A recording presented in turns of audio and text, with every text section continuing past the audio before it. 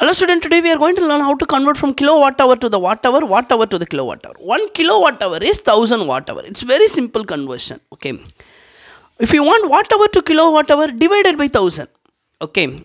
If you want to convert kilowatt hour to the watt hour, just kilo is for 1000 watt hour. If you want opposite thing, watt hour to the kilowatt hour, opposite thing, if it's going to be divided by 1000. Okay. Very simple conversion. Okay. Thank you for watching my channel. If you like my channel, please subscribe. Example, 5 watt hour. If you want to convert as a kilowatt hour, means 5 divided by 1000 kilowatt hour.